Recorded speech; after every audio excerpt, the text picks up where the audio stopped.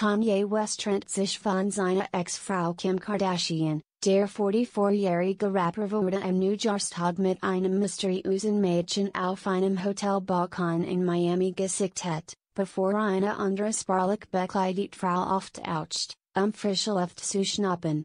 Kanye wurde zunächst mit einer brünetten Schönheit in einem bauchfreien Top gesehen, obwohl die beiden Abstand hielten, als sie sich mit ihrer Aufmerksamkeit in das Balkongeländer lehnten. Die Hängerin ließ ihre Bauchmuskeln in einem weißen bauchfreien Top, Jeans aufblitzen und strich ihr Haar zu einem Pferdeschwanz zurück, während sie in die Ferne blickt. Sie verschrank die Arme vor der Brust, während sie sich gegen das Geländer lehnt und ihr Pferdeschwanz weht im Wind. Kanyes Aufmerksamkeit wurde von seiner Freundin abgelenkt, als in einem schwarzen Balenciaga-T-Shirt und Jeans in der Sonne stand. Der strenge Rapper worked nachdenklich, als mit seinem Handy in der Hand am Geländer stand. In der Zwischenzeit trat eine spärlich bekleidete Frau heraus, die ein gefährlich tiefes Oberteil trug, das von der Fantasie überließ.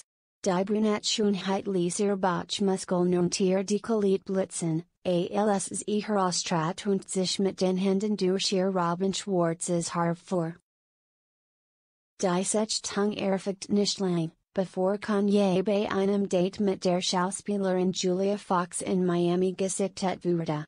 Auf Fotos von TMZ wurde der Rapper gesehen, wie mit Julia einen Abend im Restaurant Carbone genoss. Quellen sagten der Website, das Datum sei nichts Ernstes, sondern nahm nach seiner Trennung von Kim Kardashian das Leben als Singlein. Kim reich Anfang 2021 nach 6 Jahren und ihren gemeinsamen Kindern die Scheidung von Kanye ein, und der Reality-Star hat bereits mit SNL-Star Pete Davidson begonnen. Interessanterweise klingelten sowohl Pete als auch Kanye 2022 in Miami. Pete moderierte gemeinsam mit Miley Cyrus ein Silvester-Special, während Kanye am 31.